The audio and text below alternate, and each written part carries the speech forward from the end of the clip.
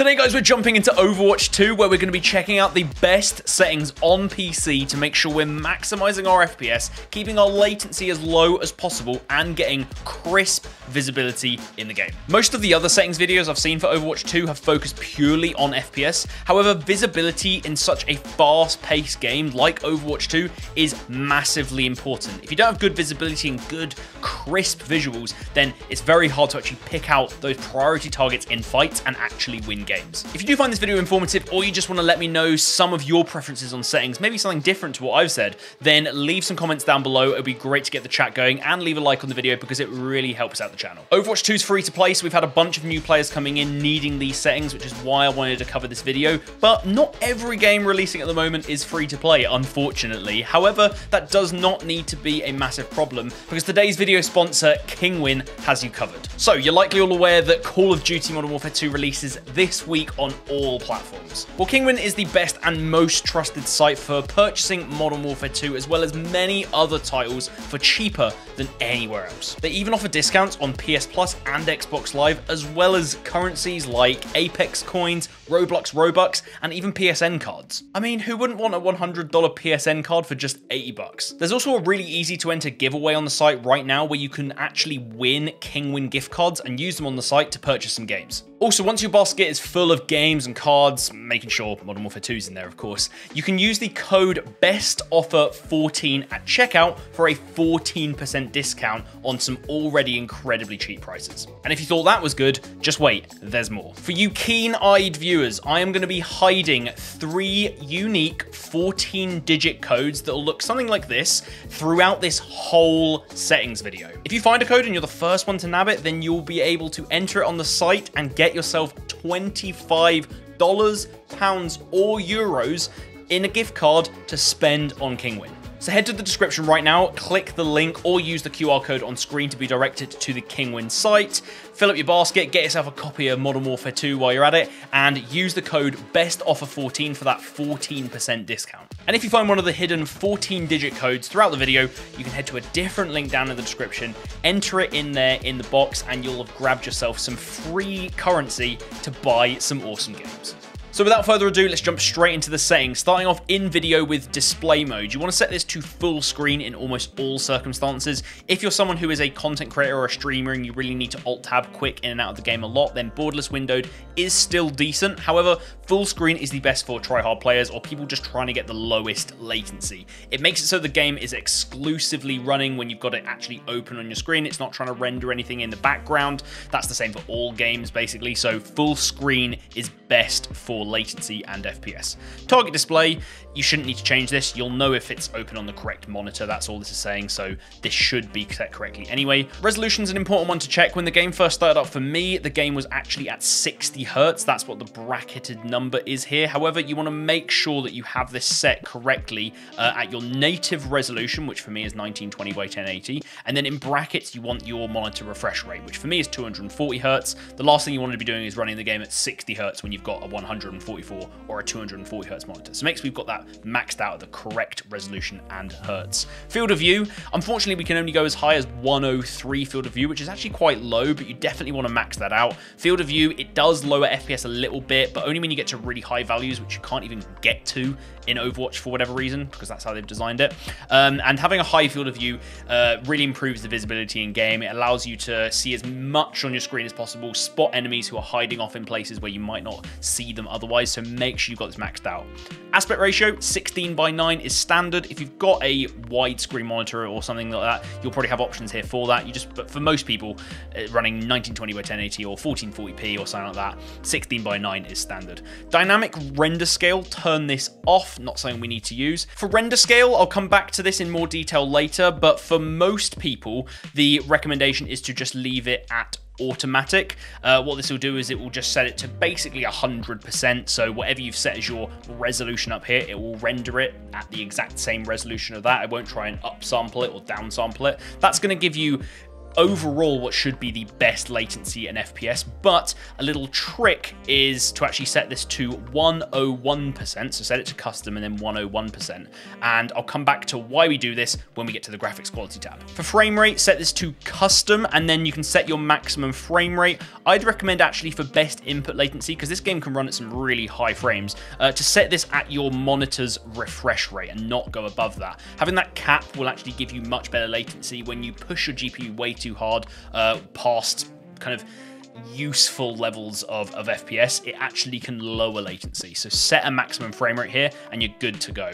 Nextly, we've got the V-Sync. Keep this off. We do not want this on. This adds input latency horrifically just to improve screen tearing if you happen to get any. It's not worth it. There's other ways to get rid of screen tearing using G-Sync and stuff like that. We don't want to use in-game V-Sync. Triple buffering, leave this off, and then reduce buffering, turn this on. These are two options to just help with latency overall. Nvidia Reflex, you've got two options here, enabled or enabled plus boost. The difference between the two options here is enabled is where you've got an equally strong GPU and CPU, which is like what I've got. I've got pretty strong both. Enabled plus boost is actually very useful for people who have quite weak CPUs and strong GPUs. That means you're in a CPU-bound system, and enable plus boost will work better for you. If you don't know which one of these to pick, just try a game out on the practice area with enabled, try one with in the practice area with enable plus boost, see which one runs better, do some benchmarks, and you'll figure out which one works better, but definitely don't set it to disabled. This is really good for latency. Then we've got gamma correction, contrast, and brightness. These are all personal preference, quite honestly. I've left them all at default because it looks fine to me, and I know most people honestly do. But if for some reason your monitor just doesn't seem to display the game very nicely, you can try turning up the brightness a little bit, make the game a little more bright. I don't find the need to do it. Okay, now into graphics quality, and this should be pretty quick to cover off because there's only a couple things to cover. For graphics quality, just set it to low to start off with, and then it will set all the options down here, and then we're going to go in and dial in those options a bit more. Firstly, let me cover high quality upsampling. By default, this will be set to the value of default, which means there's no upsampling or anything happening in the game, and that will actually give you the best latency. So if you are on a system that is quite weak, or kind of medium to weak, that's probably your best option, and you want to go back to video and make sure that you've got your render scale set to automatic. However, if you want to have the best visibility, a little trick here is to set your in-game resolution to 101%, so you've upscaled it a tiny little bit. Very, very small. It's not going to have any effect as long as you've got a decently kind of mid to strong system.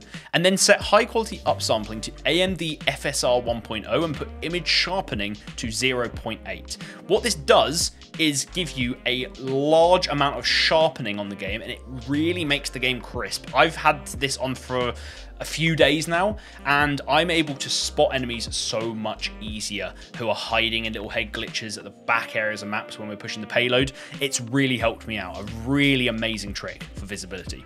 Then texture quality, set this to high. Honestly, this has such little effect on FPS, if any. It's kind of down to how much VRAM your GPU has. If you've got a really low VRAM GPU, like I'm talking 2 gig or below, which not too many people have these days, then maybe you could drop this down to medium. But for anyone else, the textures on this game are not resource heavy at all, and having it at high gives you really good visibility.